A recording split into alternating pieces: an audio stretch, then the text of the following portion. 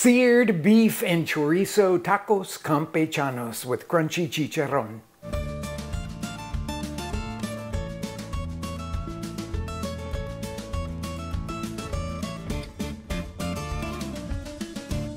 Hi everybody and welcome back to my kitchen. The next page in our taco manual takes us to, well, let's say a two-parter on bistec. Now you might not know what bistec is, but it's thin sliced beef, easily available in any Mexican grocery store.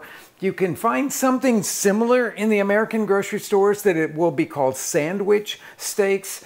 Thin sliced beef that's about 1/8 of an inch thick. Now in Mexico you would find this being served in the places that do tacos al carbón, the grilled meat tacos, but it's really a specialty of those that do tacos a la plancha, the ones that are cooked on big hot griddles. So let's dive first into the meat itself. So I've gotten these packages at Mexican grocery stores here in Chicago, and it's very interesting that they're coming from two different cuts. My favorite is the one that's called diezmillo, which means chuck eye. It's like a thin cut chuck eye steak. It's got the best flavor, but a whole lot of the bistec will be cut from the sirloin. So you'll sometimes see it packaged. If your Mexican market does things in English and Spanish, it will say it comes from the sirloin. But I like the marbling and the extra flavor you get from the chuck eye steak cut into these very thin slices. Might remind you of some stuff that you see in your Asian markets as well. Okay, so this first one that we're going to be tackling, it's called a taco campechano. Now, campechano is a word that usually means two or more proteins that are mixed together. And this one is going to be bistec with chorizo. And then I'm going to crumble a little chicharrón on top because, yeah, why not? And some of the places that I love in Mexico City do that, so I'm sharing that with you. And we're going to add a little bit of onion and some potato to this one, making it a little bit more hash-like and really to my taste. So the first thing that we have to do, I have this diezmillo or chuck eye steak, and you can see it's that 1/8 of an inch thick slice. And I'm going to put salt on it, season it nicely with salt.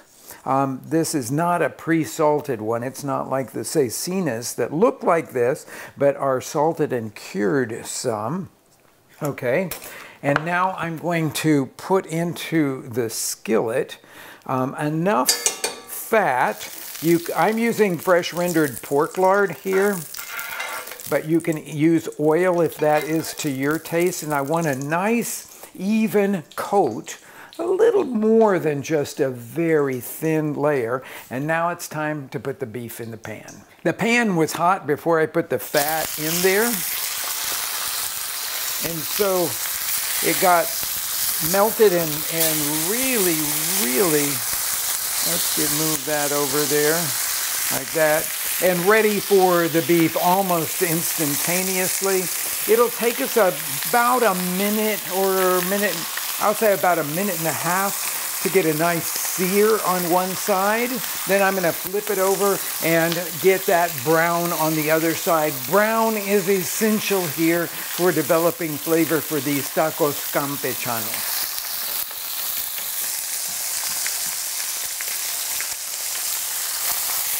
Okay, let's flip this over and see, I've got some really nice browning on that. So this piece should be ready as well.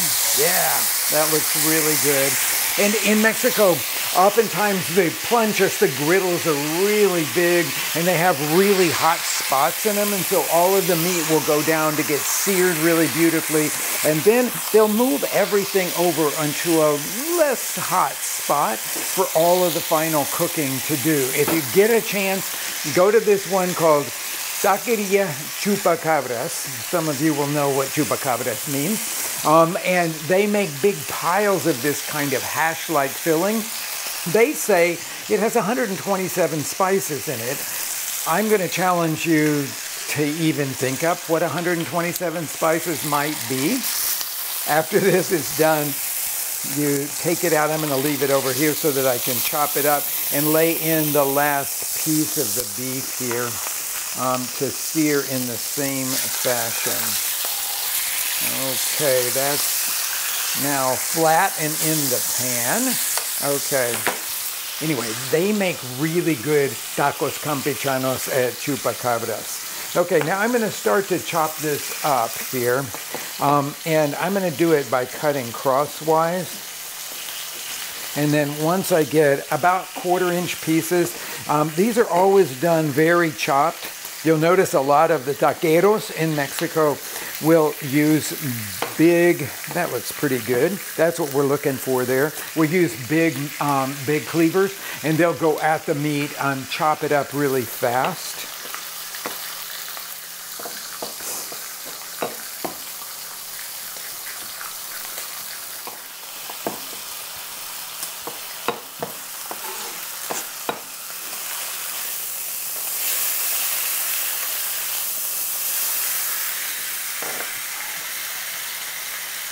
Okay, this is nicely seared. While the pan is still hot here, now if there wasn't enough fat in here, this rendered quite a bit, I would put a little bit more fat in here, either that lard or the oil. And now I'm putting in chorizo, sausage. I need to kind of break it up so it starts rendering, but we're going to cook it with some onion, which I'm going to chop now. So I'm going to cut this up like this.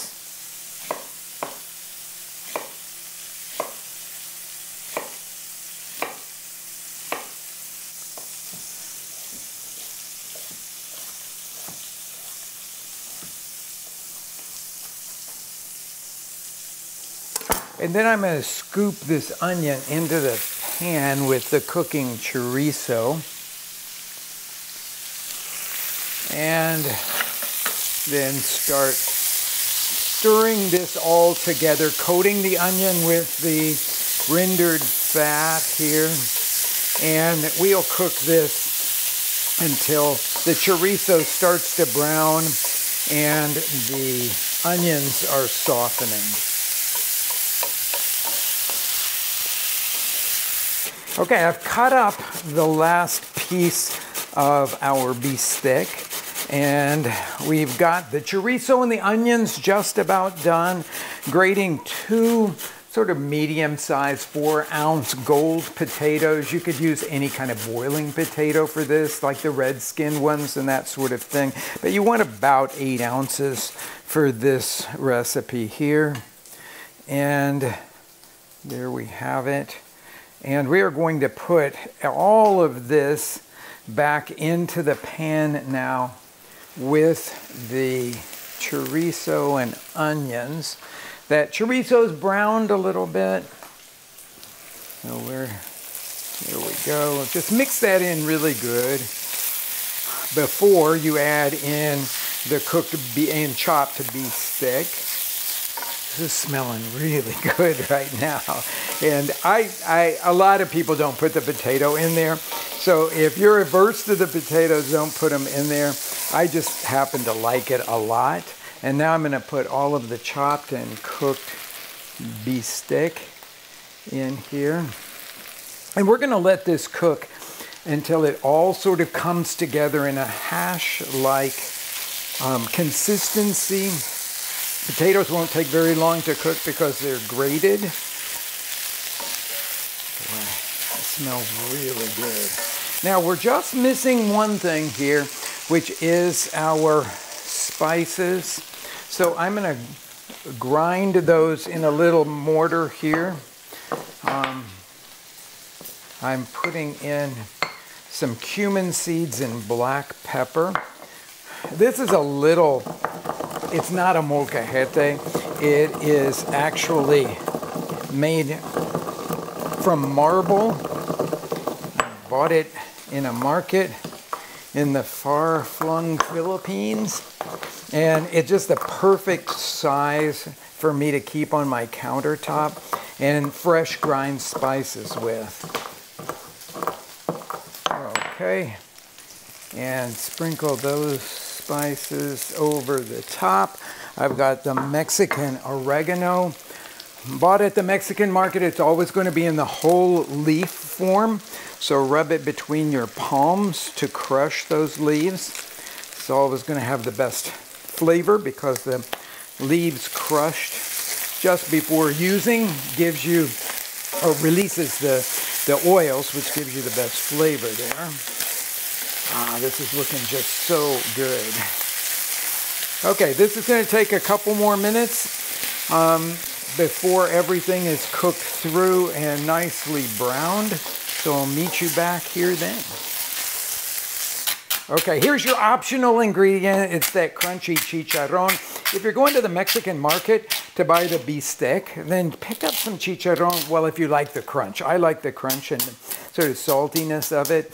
You can crumble it by hand, or you can do what I'm doing and sort of chop it. Will give you that sort of crumbled consistency. So now it's time to make these tacos. I'm going to take the skillet and move it over here. And actually like to serve this in the skillet because it keeps this warm. But you obviously need to have a large skillet to be able to do this really well. I'm going to taste it and make sure that it's seasoned properly. It might need just a little bit of salt. No, it actually doesn't.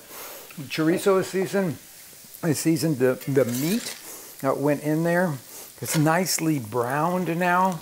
I'll take a couple of tortillas, warm tortillas here, and lay those onto the plate like that. And then I'm going to put just a little of this mixture. Oh wow, does that smell good. This is for meat lovers, I can tell you that. We'll put that on there. And then this is, to me, the salsa to go with it.